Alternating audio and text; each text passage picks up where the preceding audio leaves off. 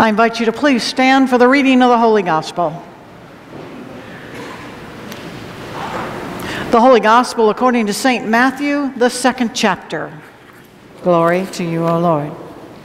After Jesus was born in Bethlehem in Judea, during the time of King Herod, Magi from the east came to Jerusalem and asked, "Where is the one who has been born King of the Jews?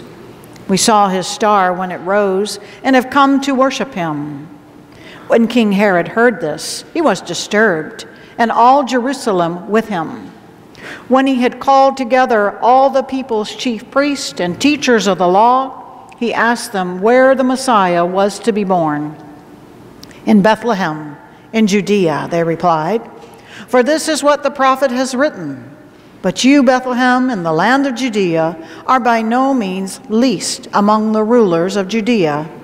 For out of you will come a ruler who will shepherd my people Israel."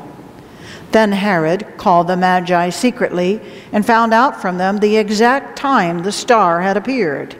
He sent them to Bethlehem and said, "Go and search carefully for the child. As soon as you find him, report to me, so that I too may go and worship him." And they had heard the king. They went on their way, and the star they had seen when it rose went ahead of them until it stopped over the place where the child was. When they saw the star, they were overjoyed. On coming to the house, they saw the child with his mother Mary, and they bowed down and worshiped him.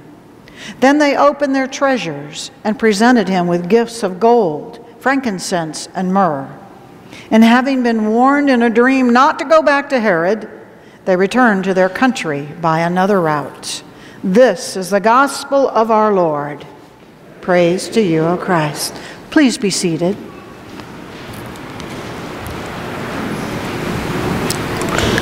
Well, there was a family that was driving into Fredericksburg, Virginia, and it was during the Christmas season.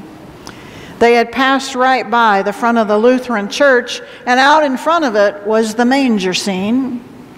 Well, this was a mom and a dad and a little boy in the car, and the little boy said, "Mommy, what is that in front of the church?"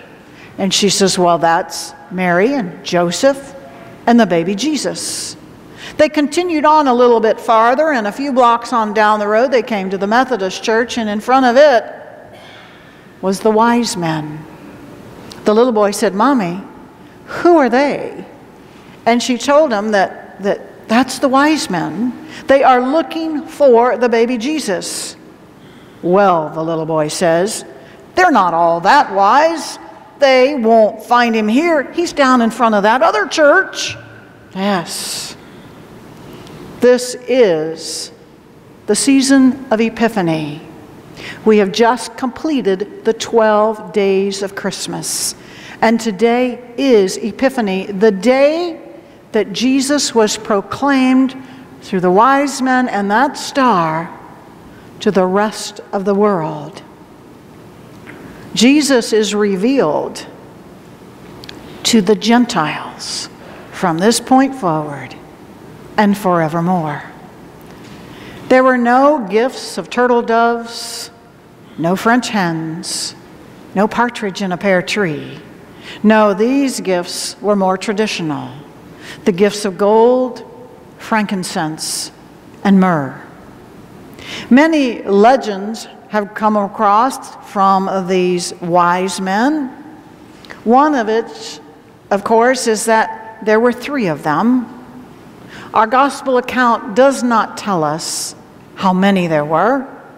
The idea that there were 3 kings, of course, came to the fact that there were 3 gifts given, 1 king for each gift. The truth is, we don't really know who they are. Matthew calls them wise men from the east. They were probably astrologers, which explains why they would have noticed that star up in the sky and been so excited about that unusual finding. As they would say later to Herod, "Where is the one who has been born King of the Jews? We saw his star in the east and have come to worship him." The idea that heavenly signs mark the births and deaths of great leaders was widely accepted by the Eastern culture. What these men saw, it intrigued them. It excited them so much that they were willing to leave their homeland and leave their families behind and follow the star. They were probably from Babylon, and it was going to be a very long journey to the town of Bethlehem. One scholar estimates that the journey would have been 4 months, not including the time it would have taken them to get ready. For the wise men, this was the single most important journey that they would ever take. Nothing, no one was going to stand between them and following that star. You see, these magi made an incredible and dramatic commitment of time to search for this new king. This gift of time that we've all been given is a very, very precious thing. And we can, each of us, give it back to Jesus. There is a wonderful message from the wise men for us. These wise men, they lived right in the midst of their normal lives, and that's where God found them. They were at work when God gave them a sign. You see, God isn't limited to this space, this 1 hour in the week. God can and does come to us anytime, anywhere. The message is that we are to be constantly alert for what God has prepared for us in this life. So I want you, first of all, to remember to be alert. Think about this day and be alert.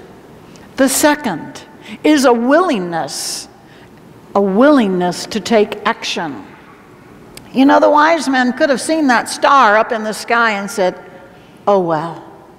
Or they could have seen that star up in the sky and thought, wow, that is really something, but I'm not going to leave my family and home. No. They put a commitment to their conviction. They put feet to their faith, and they began that journey. When God presents each of us with a new opportunity, are we willing to get up and start a new journey? The story of the wise men helps us see that there is something really special, something remarkable that awaits us at the end of our journey.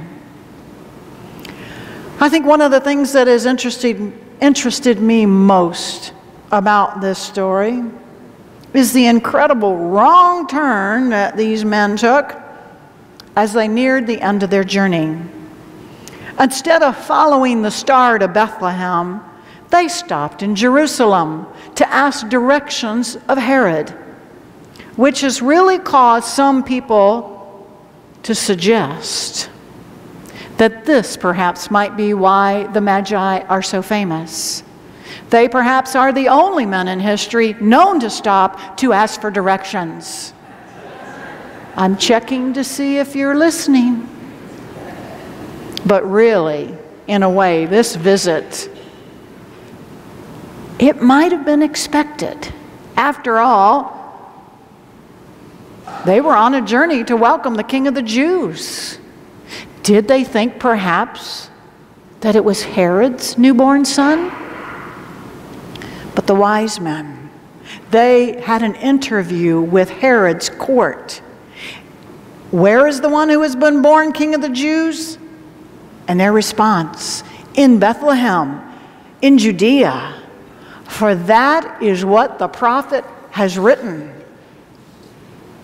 For it was written. These wise men found their way when they went to the scriptures. So what is God calling us to do, his people? We don't need to guess. We have the answers right here in this book. The answers are for us. And if you want to help and be with us and study, We're going to walk through this book from cover to cover over the next year. Start with us. Read with us. Come and join a study group if you want. Come and see what God has planned for your life as it is written in this holy book. The scriptures are clear, and the Magi are back on course. They found Jesus in Bethlehem, and they laid before him their gifts, and they worshiped him.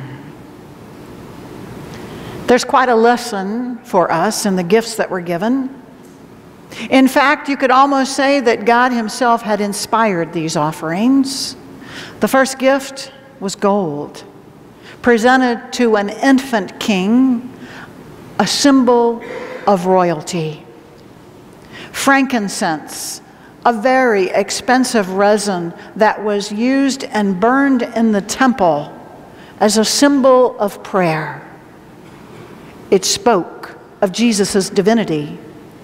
And myrrh, another expensive resin that was used in embalming, representing his death for us. These were the gifts that were given with care and adoration to this newborn king. But as religious as these gifts are, they certainly had a practical value that maybe the Magi didn't even realize. Hear God's words. When the wise men had gone, an angel of the Lord appeared to Joseph in a dream. "Get up," he said. "Take the child and his mother and escape to Egypt. Stay there till I tell you, for Herod is going to search for the child to kill him." How in the world were Mary and Joseph and a baby going to survive in a foreign country with no family and no immediate source of income? How? Well, they had gold, frankincense, and myrrh. Gifts of great value, a currency that was accepted throughout the whole known world. So the good news for us from this reading on this day: be ready. Be ready to meet God in your everyday life, just as the Magi. And then rise up. Follow the star. Secondly, what you believe, it should determine how you behave. Be willing to put your commitment into action. Be willing to put your feet on your faith and then rise up and follow the star. And finally, number 3, Scripture is God's Word, your resource to know God's direction for your life.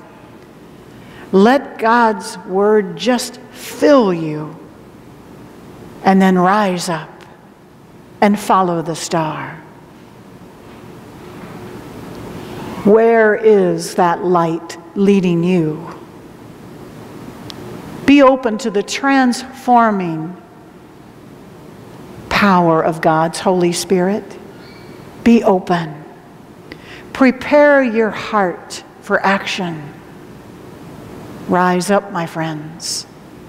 Rise up and follow the star. Amen.